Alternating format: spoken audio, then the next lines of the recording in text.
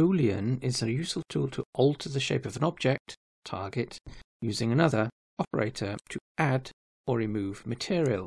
To use, select the target object to be changed and in Modifier Properties, assign a Boolean modifier. In the Modifiers Property panel, here set the object property, the mesh whose shape is to define the addition or removal of material.